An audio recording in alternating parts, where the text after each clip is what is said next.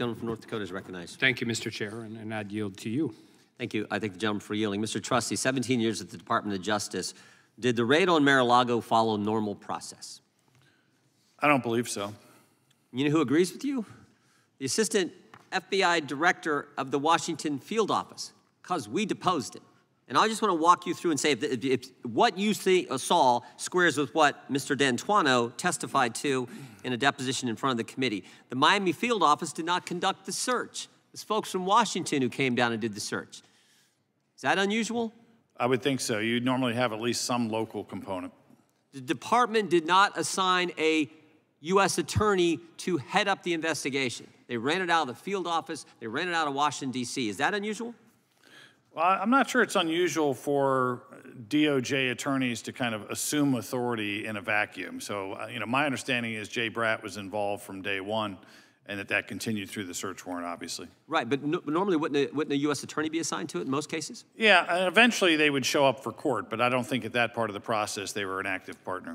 Did the FBI seek consent before they conducted the research? Or the search? No, actually, the last thing that President Trump said when he allowed FBI agents in Mar-a-Lago in June was, anything you need, let me know.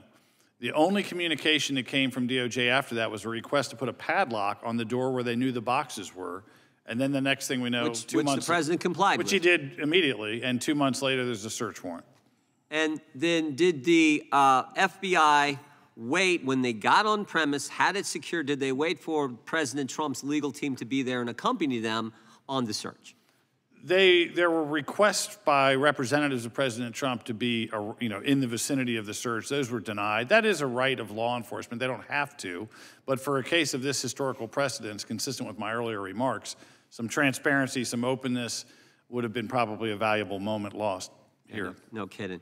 Talk to me about, in your testimony, two other things. You mentioned the 14th Amendment. I mean, this to me struck me as just absolutely craziness, that they're going to go to state courts and try to keep the president off the ballot. Tell me your thoughts on this crazy concept. Well, the Supreme Court unanimously agreed to end the nonsense of the disqualification litigation, but they never really reached the due process, which would have been a hornet's nest of going state by state and saying, how did they conduct these expedited trials?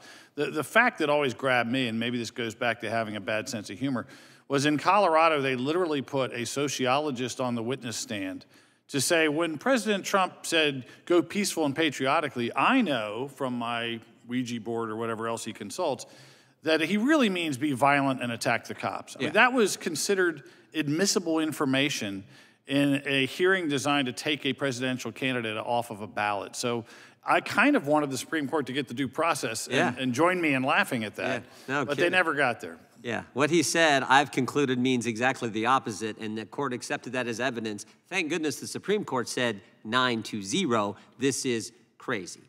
I want to read you one other thing from your testimony, which I just found amazing, and you briefly touched on it earlier. You said, if this is a grand jury situation, in the grand jury, the prosecution said to Mr. Parlatore, if the president is being so cooperative, why won't he waive his attorney-client privilege?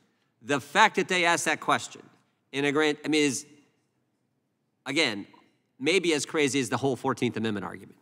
Yeah, I mean, again, nothing I'd seen in 35 years, and it was an over-aggressive moment of asking the grand jury to draw a negative inference from a lawful invocation of attorney-client privilege. That's just black-letter unethical for a prosecutor to do. Yeah, scary, scary stuff that we see going on, all to go after their political opponent, and we could go on with example after example. I mean, the one before, where dangling the judgeship in front of a lawyer representing, when you got Jay Bratt and the DOJ there, is just, I mean, again, we could go on and on. I want to thank you both for testifying, and would yield back.